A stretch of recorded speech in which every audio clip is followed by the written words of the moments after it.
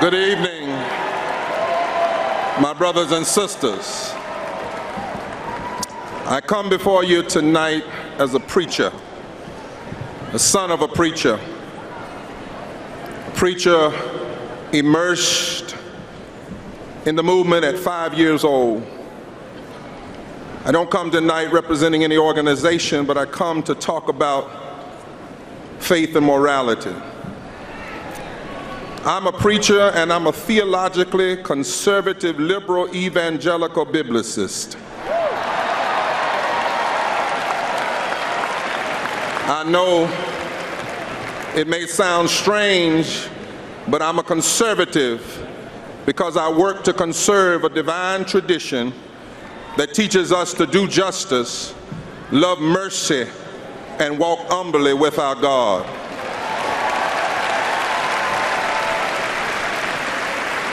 I've had the privilege of traveling the country with the Reverend Dr. James Forbes and Reverend Dr. Tracy Blackman and Sister Simone Campbell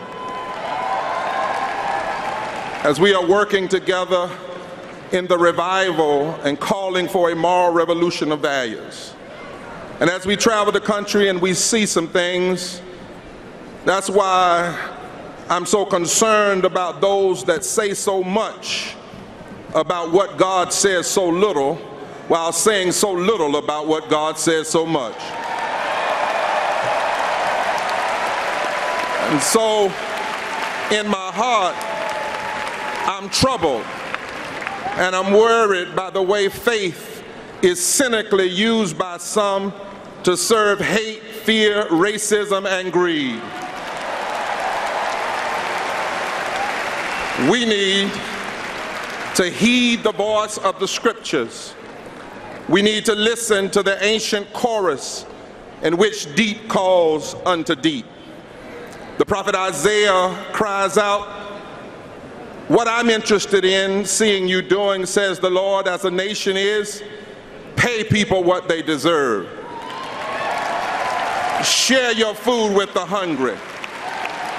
Do this, and then your nation shall be called a repairer of the breach." Jesus, a brown-skinned Palestinian Jew, called us to preach good news to the poor, the broken, and the bruised, and all those who were made to feel unaccepted. Our Constitution calls us to commit our government to establish justice, to promote the general welfare, to provide for the common defense, and to ensure domestic tranquility. Now, to be true, we have never lived this vision perfectly, but this ought to be the goal at the heart of our democracy. And when religion is used to camouflage meanness, we know that we have a heart problem in America. There have always been forces that wanted to harden, even stop the heart of our democracy.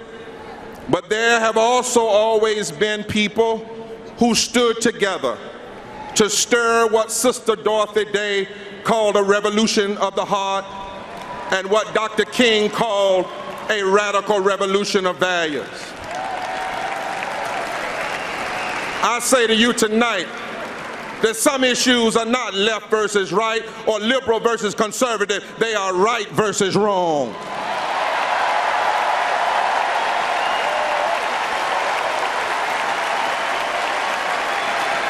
We need to embrace our deepest moral values and push for a revival of the heart of our democracy. When we fight to reinstate the power of the Voting Rights Act, and we break the interposition and nullification of the current Congress, we in the South especially know that when we do that, we are reviving the heart of our democracy. when we fight for 15 and a union, and universal health care, and public education, and immigrant rights, and LGBTQ rights, we are reviving the heart of our democracy.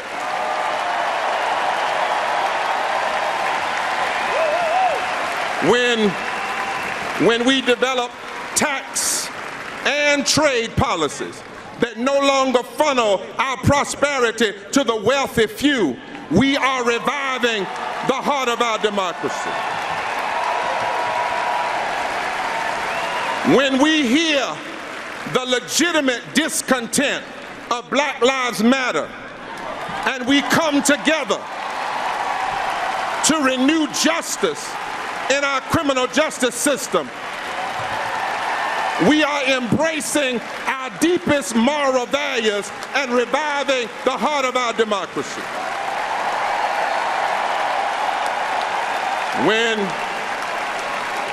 When we love the Jewish child and the Palestinian child, the Muslim and the Christian and the Hindu and the Buddhist and those who have no faith, but they love this nation, we are reviving the heart of our democracy. When we fight for peace, and when we resist the proliferation of military-style weapons on our streets,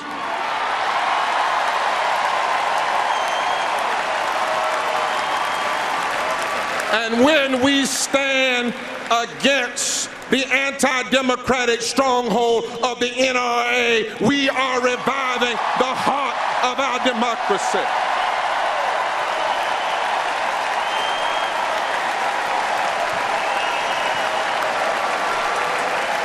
In times like these, we have to make some decisions. And I might not normally be here as a preacher and an individual, but when I hear Hillary's voices and positions, I hear and I know that she is working to embrace our deepest moral values, and we should embrace her. But let me be clear. Let me be clear that she nor any person can do it alone. The watchword of this democracy and the watchword of faith is we. The heart of our democracy is on the line this November and beyond. Now, my friends, they tell me that when the heart is in danger, somebody has to call an emergency code. And somebody with a good heart will bring a defibrillator to work on a bad heart. Because it's possible to shock a bad heart and revive the pulse. In this season, when some want to harden and stop the heart of our democracy, we are being called, like our foremothers and fathers, to be the moral defibrillators of our time.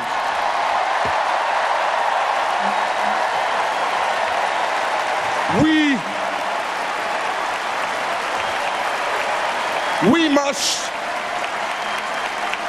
must shock this nation with the power of love. We must shock this nation with the power of mercy. We must shock this nation and fight for justice for all. We can't give up on the heart of our democracy, not now, not ever.